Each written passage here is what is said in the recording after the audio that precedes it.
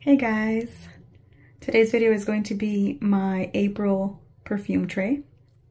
This is not it. This is my March tray, and I'll just tell you guys really quickly what I wore last month. Or like I said before, I put this tray up as a mild suggestion or kind of like an easy reach, easy grab and go by my front door.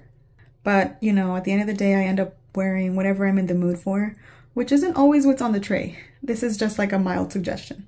And I was actually just really hooked on like 2 or 3 fragrances, and I just kept wearing them repeatedly. So one of the first ones that I was literally obsessed with, I felt like I was obsessed, is this KKW Caramel Orchid. It smells like a slightly green aromatic, kind of spicy, just like mildly spicy, fruity vanilla. It's mostly just like a fruity vanilla, but there's something in there in the opening that makes it so like juicy and almost addictive that I really love spraying this. Every time I go to reach for stuff, I'm like, ooh, I want to smell the opening of this perfume. So I end up spraying it a lot. It's very light. It doesn't even last long. So I do end up spraying a ton of it. I almost feel like I'm already maybe a third of the way down. I checked it with the light, and I think if I turn it like this, I'm like about right here. Something like that. So I have gotten my use out of this, which is really cool. Kind of unexpected, you know, for a celebrity and for a KKW fragrance, but it worked out. This is so nice and light and airy and fun in a way, with just a touch of something that's giving me more than a typical fruity perfume. It's kind of just, it does something, you know? It intrigues me, it captures me, and I really truly enjoy it as an everyday chill kind of perfume. So anyways, this was one of the ones I was obsessed with. And then I still was obsessed with Lyra and anything that smelled kind of like Lyra. Also the Bath & Body Works one that came out. And I want to say I wore this like 5 or 6 times, which in a month, when you are a perfume, addict? What are we? What are we calling ourselves?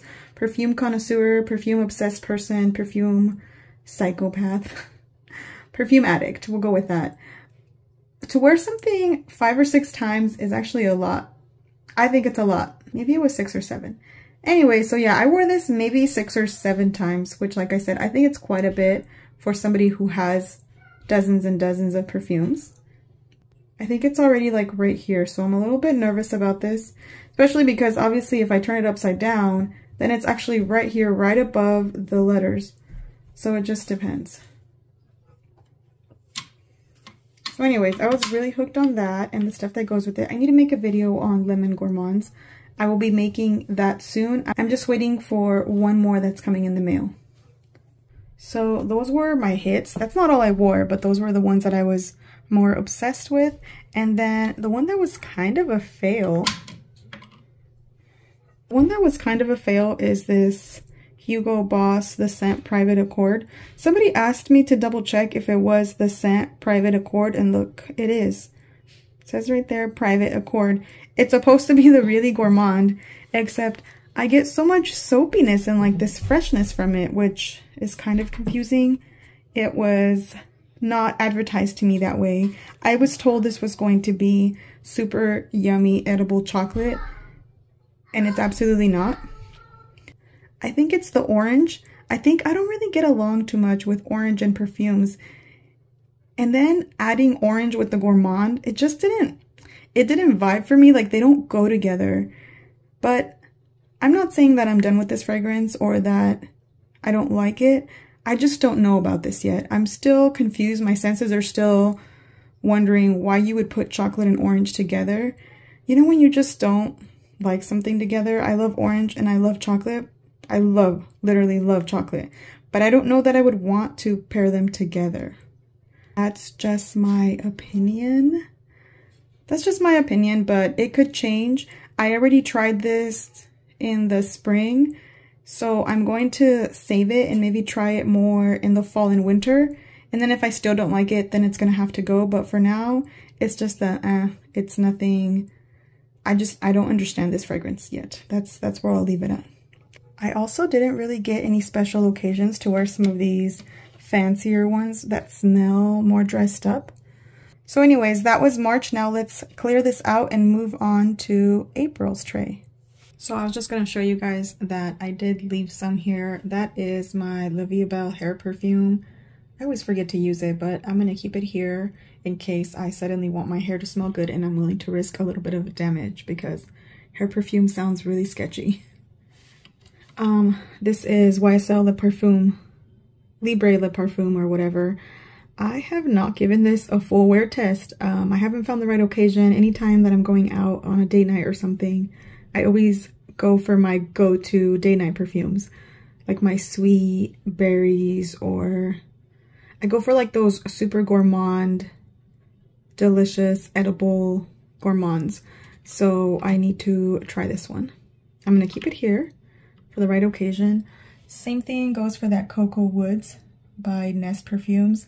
Just waiting for the right occasion. And then my Kais stay here. And then I'm keeping this one because I can still see myself reaching for that one. I still feel super in love with it, and I want to wear what I love because sometimes I fall out of love with things after a few weeks or months. So I want to enjoy it while I still like it.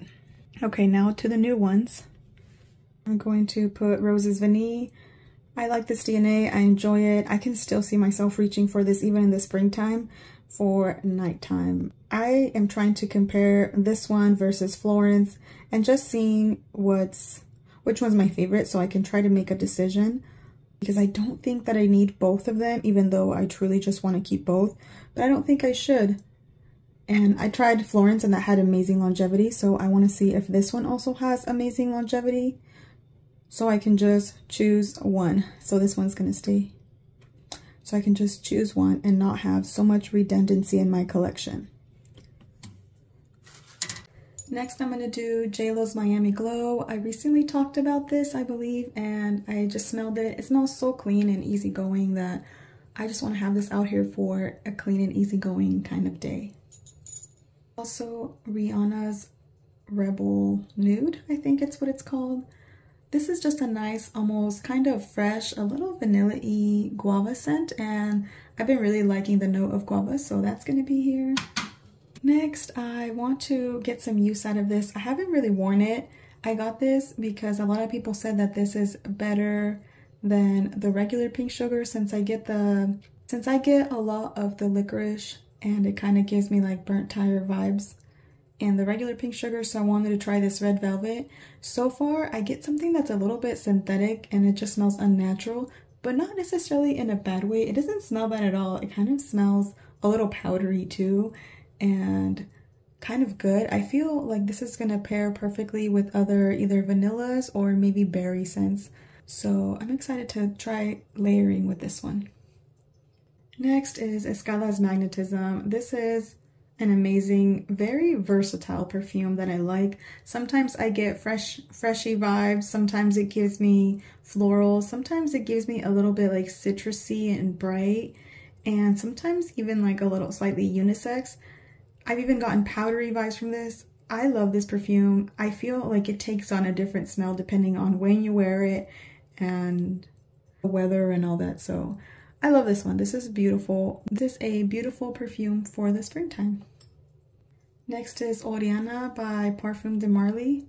I think it was Denise Adore that said that she was going to bring this out in the spring, and I hadn't really connected it with spring, but I see it. It kind of goes because there's a little bit of a berry, marshmallowy, floral aspect in here. It smells kind of like Easterish in a way because of the powderiness in here, like the powdery marshmallow vibe. So this is actually a really nice fragrance for spring. So thanks to Denise Adore for mentioning that. So since I saw her doing that, now I want to try wearing it right now in the spring. Also want to try Escala Celebrate Now since I recently hauled it. I want to see, this is, not that it's on the chopping block, but it's on probation. It's kind of on probation. I just got it, now I'm going to try it. If it doesn't work out, then I'm going to let it go. I'm not going to work too hard. I'm not going to try too much. If it doesn't work, it doesn't work. So I'm just going to test it out. Basically, it's on probation. You know when you start a job and you're on probation until they see if they like you or not? That's what I'm doing with especially some of these cheaper fragrances. Actually, that's kind of what I've been doing with everything that comes in. So if it doesn't work, I don't want to try too hard. I don't want to work too hard. I have plenty that I love. I don't need to make a huge effort for some of these perfumes. So this one is on probation like that. Next, I'm going to try So Very Sophia. This is a very cheap fragrance that smells very expensive. So I'm going to try it out, see how long it lasts, because I'm not sure how it does. Even if it doesn't last long, then I'll just overspray the heck out of it, because this was like $12 and it'll be sort of like a body mist, which is totally fine by me because the smell is really good. I also recently talked about Still by JLo, so I wanted to have it out. It smells good, fresh, clean, easygoing, kind of like tea.